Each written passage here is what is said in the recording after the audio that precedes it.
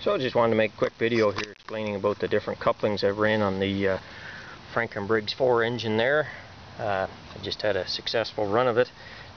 Initially I started out with these small jaw and jaw couplings.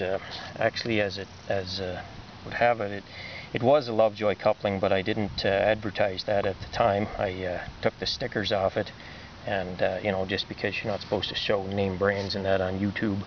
But in the initial run there, I only had to go about 5 seconds, but maybe 20 seconds total before that. I broke the coupling on number 1 cylinder, as you can see here. Now, in all fairness to LoveJoy, you look at the size. They sent me these couplings here. Look at the size difference there, eh? I had it way undersized, and I initially thought that this was going to be a fairly simple project to get going, this FrankenBriggs 4 here, but it wasn't. I ran into coupling problems immediately, and even wasn't sure if my starter was going to turn over. But anyways, so before LoveJoy got involved, I decided to make my own couplings here using steel, basically hockey pucks, and with plastic in between, and they were countersunk bolted from each direction. I ran that on a 2-cylinder, and as you can see, it kind of got tore up due to misalignment.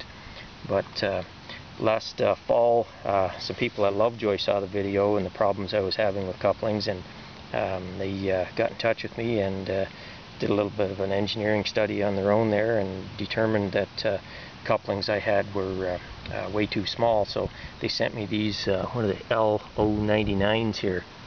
And as you can see if you watch the video of the FrankenBriggs 4 running there, the couplings worked out just fine.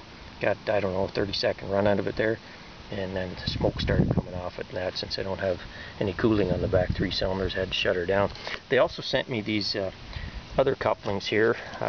They're quite a bit larger.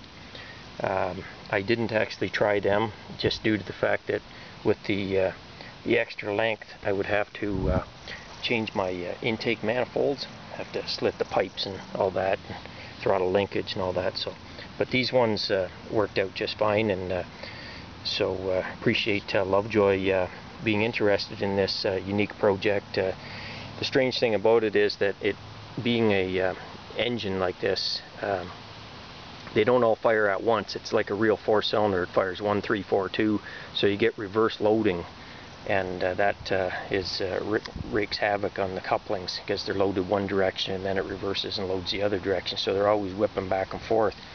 So they took a look at it and determined that these couplings would take all the forces, and as you can see from the video of it running there, they did indeed handle it.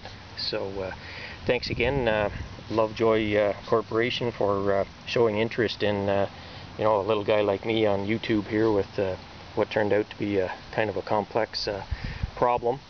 So thanks again, and anybody that's interested in needs a coupling, look into LoveJoy. They have a very large selection. I personally wasn't aware that they were one of the largest coupling manufacturers in the world.